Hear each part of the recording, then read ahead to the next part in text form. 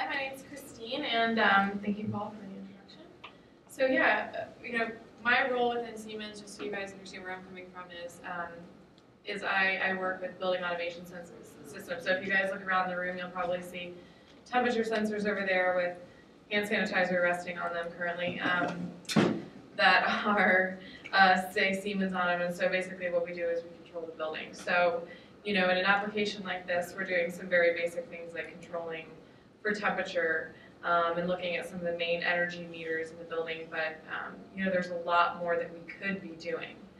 So just to start, to give you guys a little bit of background on how the smart building industry has evolved. So we, as building automation systems, kind of position our data because we control a large amount of the data presently in the building, so it's a natural fit for us to suck up data from other subsystems. Years and years ago, we started out as a pneumatic control system. So 20 years ago, we weren't even in the world of data, much like anybody else, right? But it was compressed air through tubing throughout the building. And then once computers became more widely available, we moved to electronic signals. And for the first time, people actually had a graphic interface that they could even see what the building was doing. They actually had feedback, and they could start to monitor and track metrics in the building. And then the evolution went to systems within the building where you can integrate chillers and boilers and pieces of equipment, lighting to building automation. So it was still closed within the building itself. And then with the addition of the Ethernet, systems have become all Ethernet based, so everything's connected over the web. So there's a lot more openness in terms of what we can connect to. You can think about the amount of information that can be passed between systems, and then once you open it up to what can be passed outside of the building, and to everybody that enters the building, to everybody that might want to view the building on a web portal somewhere, exponentially increases, right? The number of stakeholders, what you can do in terms of mining that data and spinning it back out in terms of visualization tools, 2D going to 3D, remotely accessing the building, remote monitoring and control, external data sources like weather modeling tools that can be used not only to just react to the conditions that are in the building, but to actually predict what's going to happen and use software and programming to control the building based on future scenarios. Then the whole concept of openness comes into play, and I think that goes back to what Andy's comment was in terms of maybe a generational shift in how open we feel comfortably and how much data we can share, how much data we can make available to people just coming close to or in contact with the building for a time versus people who really need to manage the building to make good decisions. And I think that ultimately what it goes back to, the speaker before me was David? David, he really made a good point that it's really about people, that the buildings are built to house people, to give us a place to work, to give us a place to gather, right? So it's about enhancing the productivity of those people that have to manage and maintain and operate the building. It's about making the tenants feel more comfortable and more productive, and looking for ways to drive revenue, right? So making people more productive saves money, or in the case of maybe a commercial retail application, helping direct people to where they will spend more money rather than having them wander aimlessly, right? So all of that adds to empowering us to make better decisions. That's why we want the data in the first place. And also increasing our satisfaction as employees, tenants, and visitors in just our personal lives. So a lot of people come to Siemens and they say, what is a smart building? Help me define it. And you can find plenty of definitions on the internet. But some of the key buzzwords that get thrown around for smart building are things like open, visualization, energy management. A lot of people think that green buildings are synonymous with smart buildings. It incorporates a degree of asset management that's outside of just your basic facilities infrastructure. Obviously, data analytics is a big part of it. It's interactive. That's that two-way communication between the tenants, facilities personnel, the building and the surrounding community, system to system. And really what it is converging the physical infrastructure with data, right? So it's no longer just a physical object in space, but there's the data attributes that apply to it. And apparently there's a Siemens definition out there in one of our videos that says, smart buildings include solutions that turn buildings into living organisms, networked, intelligent, sensitive, and adaptable. And I kind of like that because it implies that there's a constant renewal and adaptation, and it's current, and it's responsive to changing conditions. So this is a picture, just to give you guys kind of an idea, and let me take a point. I think I see a lot of familiar faces, so I think I'm still dealing with mostly people from the AEC industry. But for anybody that's not from the AEC industry, you can see from this photo that there's a large number of physical systems that we have to manage. So this is the basics of what a smart building would be today, right? We've got renewable energy sources, we've got your basic HVAC systems, they might be a parking management, you might have two-way communication with the grid, so you're sending information back to the utility or you're turning on and off your renewable sources. Obviously there's security systems, fire alarms, so everything to do with life safety, energy management, lighting controls, parking, water conservation, etc. So as it stands today, you have a building that has a lot of smart systems, they're communicating with each other, and they may be communicating fairly effectively to your facilities manager, maybe an energy manager or somebody else in the real estate department. Other characteristics of a smart building, so you can see here again the list of systems that are contributing to your database: HVAC, lighting, electrical, renewables.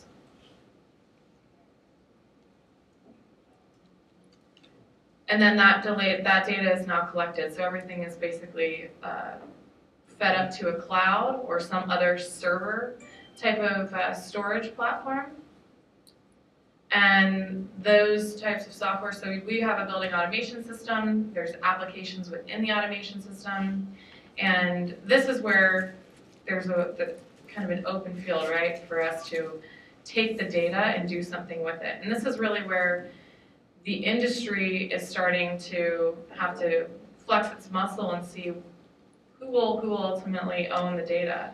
Is it because we have so much, but what are we doing with it? And I think that's why a lot of people are here today, is because they see the opportunity as software developers to do something with the data that's not being done. The data is optimized, gives us, and what we like to say is in an actionable format. Tons of raw data. Who can give it back to me in a way that I can make intelligent decisions? And at the moment, we're spending a lot of time focusing on the people that buy that from us, right? Facilities people, the real estate department. But there might be an entire subset of people and users that are left out of that who don't have access to that information. And then you make better decisions. We have better reports and things to actually see transparently what's going on in the building. And the other piece of it is the mobility, right? So taking this information on the go. So I posed the question to you guys, being here with a hackathon, right? We're trying to think outside the box and think what we can do differently, what's broken. And so the question that I have is, what if anyone could be a producer or a consumer of building data? Because right now, only the people in the back of the house with the right set of keys have access to that data. So what if anybody was giving information to the building and then receiving information back? What could we do? What could we do with that information?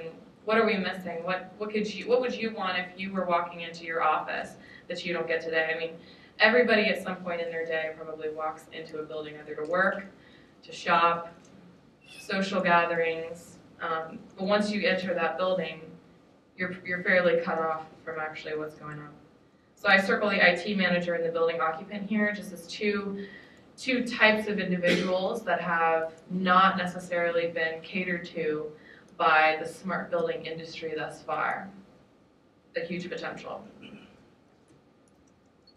So So then again, you have all those different stakeholders, right? And they all have a different set of needs. They all have a different desire for information. And this is really what we talk about when we talk with contractors and people like that are saying, what is a smart building? Help me understand this. And it's really bringing the conversation about what you want to do with the information to the foreground and having contact with all of these different stakeholders. So it's a complicated process, and that's why, I think of, is there a potential shift in the marketplace to go from a central model of control where everything is owned by a single automation company to a more distributed model where we make data freely available, like the iPhone, if you will, and then it's left to an open community to develop apps to actually do something with that data.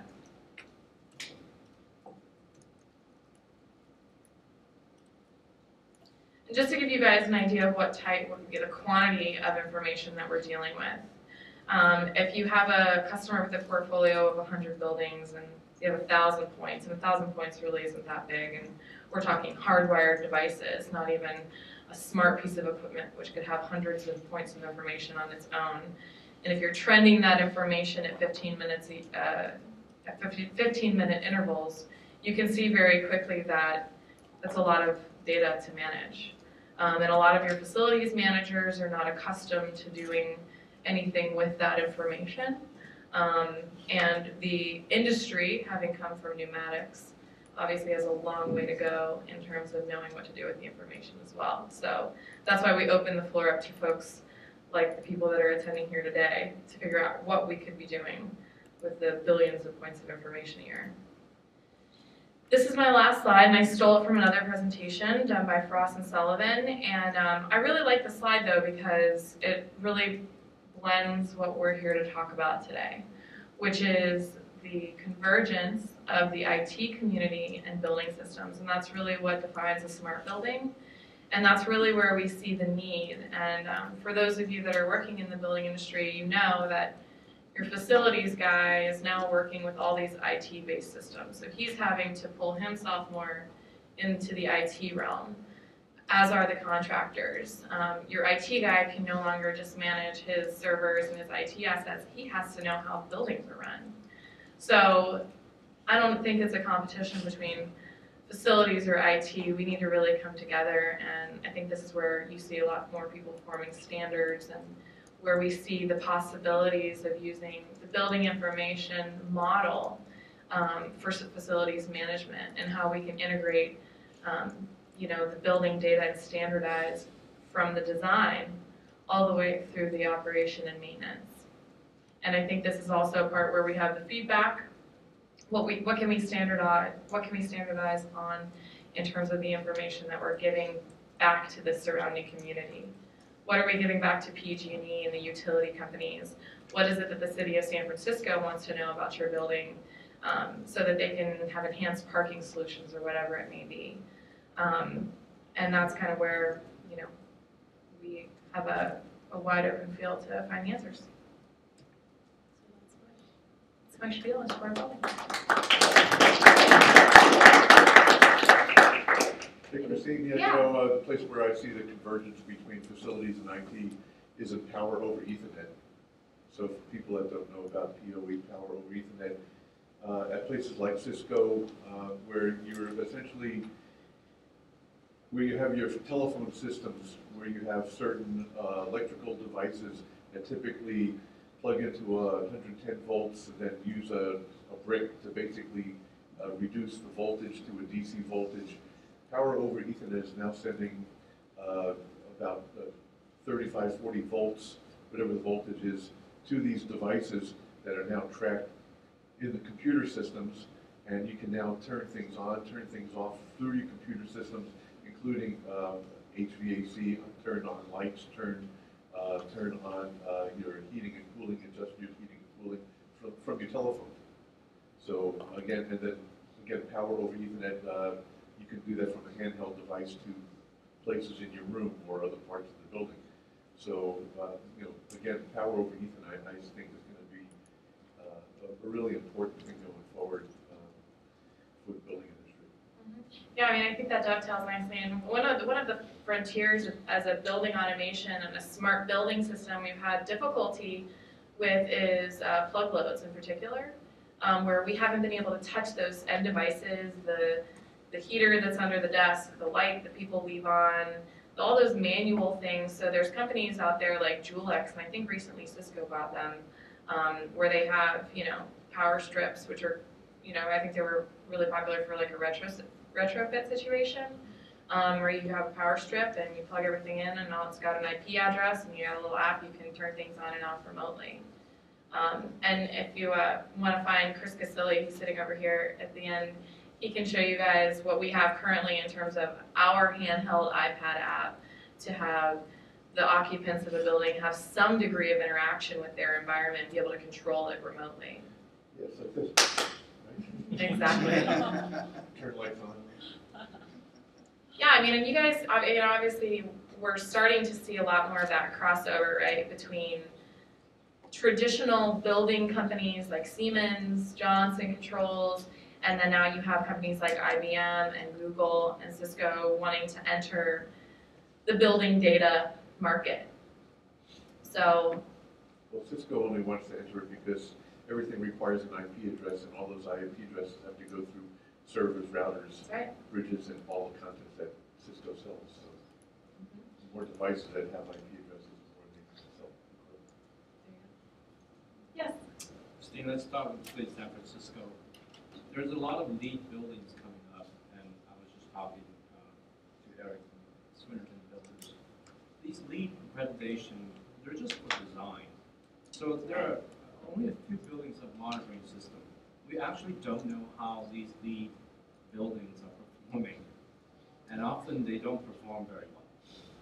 Mm-hmm. And I think there was I think the monitoring system is very important. I think the people in the city of San Francisco want to know, especially in the public buildings like the water department.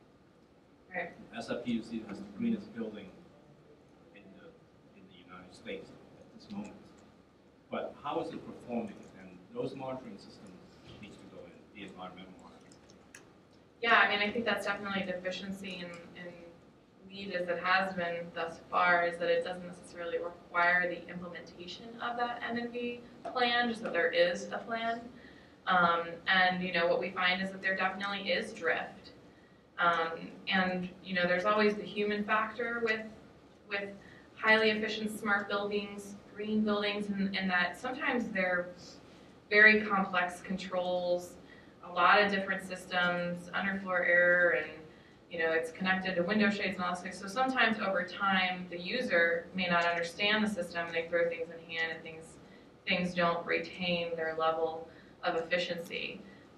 But yeah, I think there was actually a study done too that showed a lot of the LEED buildings along the Market Street corridor are not performing as well as they used to. Yeah, especially when the new LEED building will have their own wastewater treatment system. Most people don't know, those are all living machines. They're supposed to process the wastewater and have zero discharge. Well, we don't know how those systems are performing. Do they have actually zero waste discharge, both air and liquids? And those monitoring system needs to go in, both physical mass balance volumes and also the chemistry. So I think those are very important. Yeah, and I mean, I think that especially in the public sphere, right, that speaks to that two-way communication where there's an opening where if the city of San Francisco wanted to mandate that we automatically feed them certain building parameters, somebody would have to invest in that, and we get on our building automation systems and start sending that information over the internet. So, I think the point was made by David that the industry typically doesn't adopt things until they have to, right? So, They have to now. Contact your local. Well, I mean, taxpayer pay for these buildings, especially the public buildings, and they're entitled to the performance data, and so they're going to have to.